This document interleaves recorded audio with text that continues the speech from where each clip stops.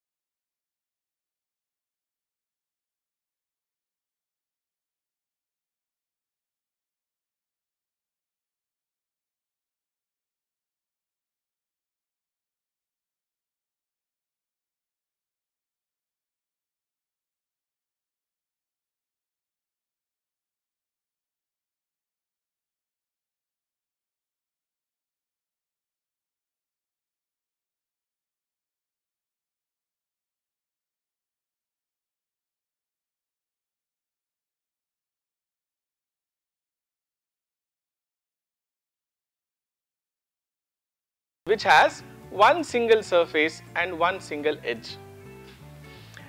In fact, topology is a study in which it is often described that it is a branch of geometry where two different objects can be continuously deformed to one another and are considered to be the same.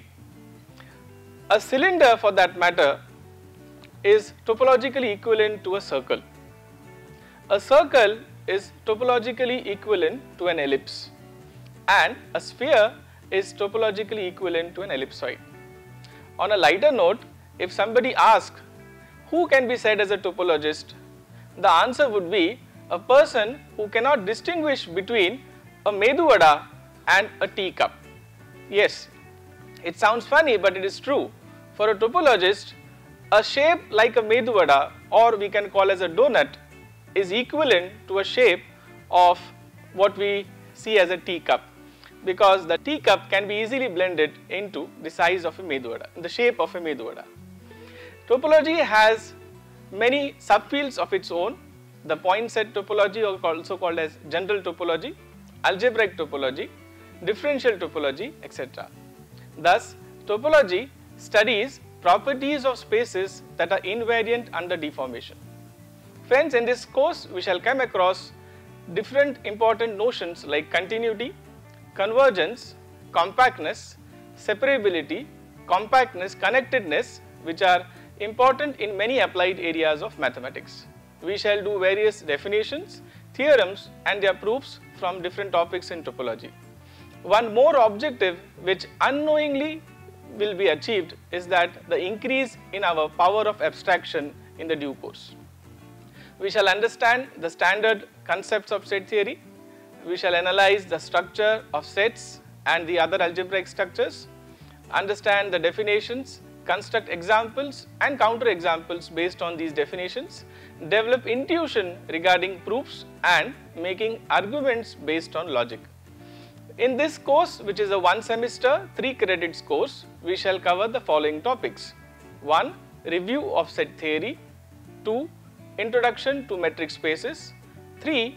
Introduction to topological spaces, 4. Continuity, convergence, 5. Subspaces, product spaces, quotient spaces, and 6. Connectedness and compactness. I look forward to see you and learn with you in this course. Thank you. सुन्दरं मन्दिरं